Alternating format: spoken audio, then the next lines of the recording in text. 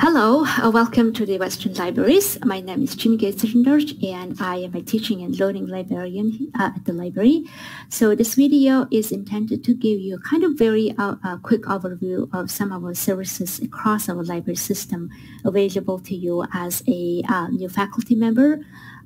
So the library offers a wide range of services to our faculty members, students, and staff, and some of these services are online, so you can learn a lot about the services from our library website. So let me take you to our library's webpage, which is library.ww.edu, so I can show you some of the things I'm going to talk about today. So we certainly want to make sure that you know how to use, find, and access library materials. So I want to take a few brief moments here to kind of go over OneSearch and talk about some of the basics to get you started. So OneSearch is our library's catalog and our main discovery tool, and it can be accessed through our library's homepage. So you can use OneSearch to locate books, journal articles, videos, DVDs, and so many different forms of materials the library has. And also OneSearch searches across the physical collections of some other academic libraries in the Pacific Northwest. So the reason why this is helpful is if the library doesn't have the item you're looking for, you can always request it from one of our partner libraries in the Pacific Northwest directly through OneSearch without having to go to a different web page. So that's one of the many advantages OneSearch offers. Library offers two different kinds of interlibrary learn services, and both of them are embedded into OneSearch, so we will talk about them in more details later in this video. I'm not going to spend a whole lot of time on OneSearch today because there is a detailed OneSearch orientation video that is linked to this LibGuide. And you can learn more about OneSearch from the orientation if you want.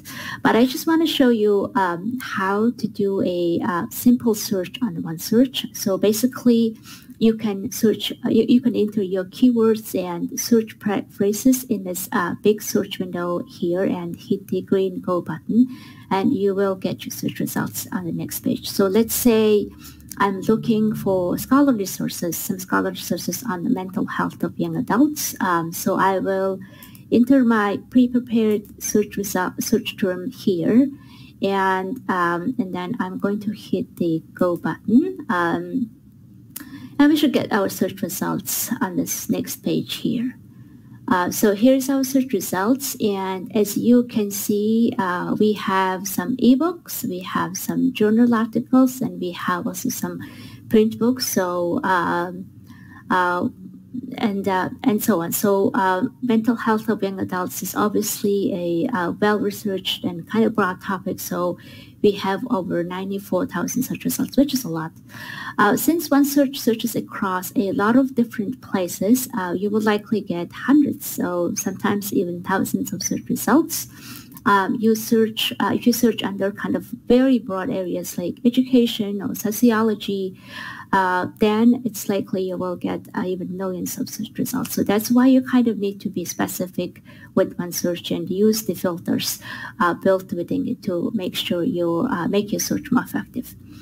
And you will find these OneSearch filters on the left-hand side of your search results, which you can use to refine your search results in a variety of different ways. So, for example, you can use these different. You can refine your search results by different aspects such as availability, format, and subject, and date, and physical location, and so on.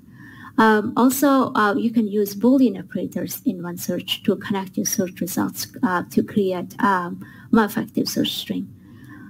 So if you look at these search results and you see some of these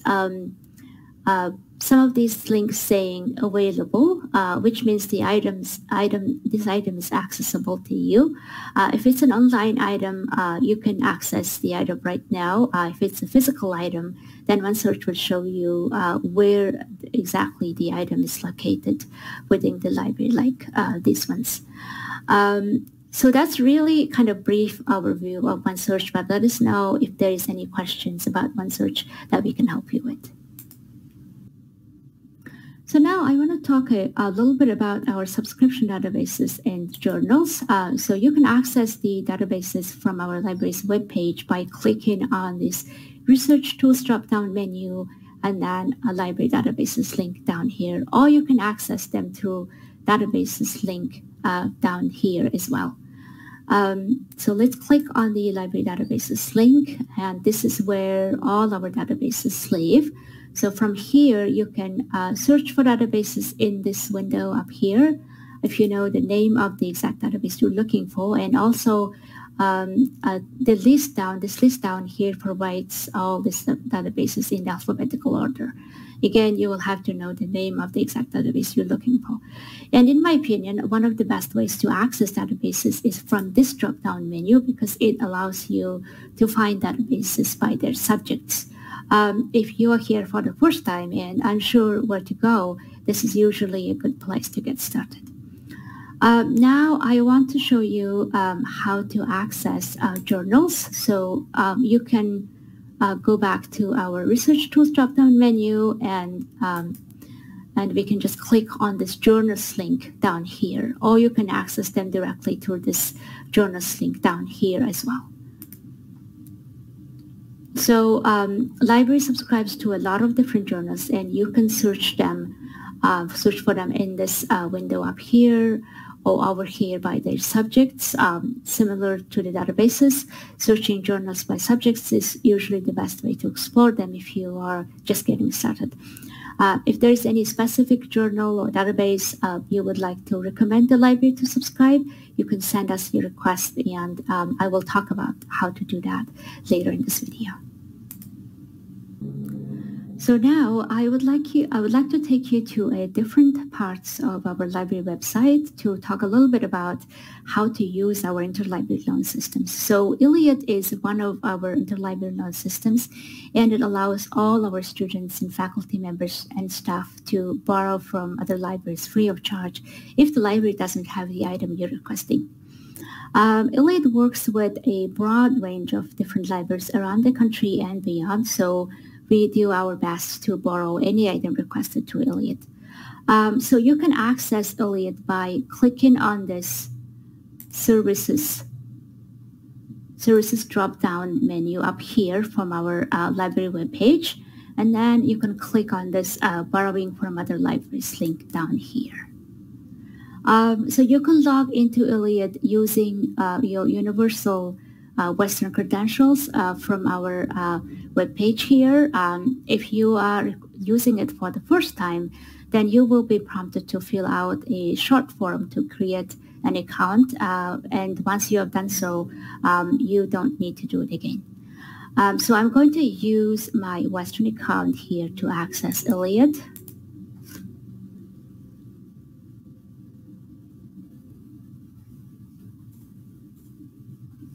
So once you log into ILLiad, you can see all these different sections here for different functionality. So if it's a physical item you're requesting, it usually takes 2 weeks to arrive. And in addition to requesting physical items, you can also use ILLiad to request online items such as journal articles. And if that's the case, it usually takes a few hours for the link to the item to be delivered to your email inbox. The request can be done from OneSearch side, and OneSearch usually prompts you to request items to ILLiad sometimes when it's possible. Another way you can use ILLiad that I want to point out here is you can use it to send us your purchase request through ILLiad. So let's say if you want a particular book, you want us to consider purchasing for your request, or for your research, or for your course preparation, you can fill out this form right here and then send it to us, and our collections staff at the library do their best to fill those requests as fast as they can. If you want to be notified to email when we receive the item at the library, you can always leave your email address in the notes field, and then we will send you an email once we have the item available.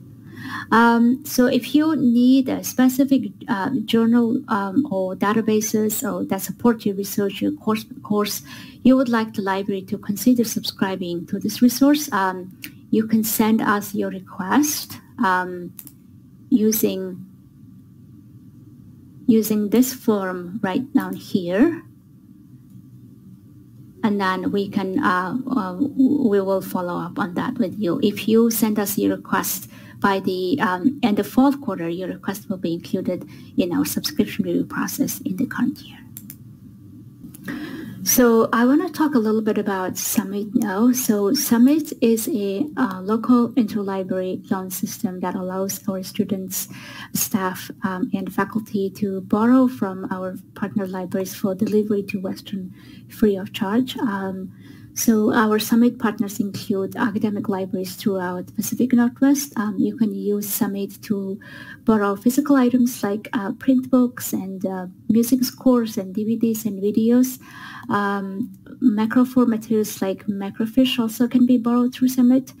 You can manage, request, and renew your Summit materials using your library account on OneSearch. And Summit is fully integrated into OneSearch, so you don't have to open a different account to Summit. So this was a kind of quick overview of some of the library services, and I will talk about workshop instructions in the next section.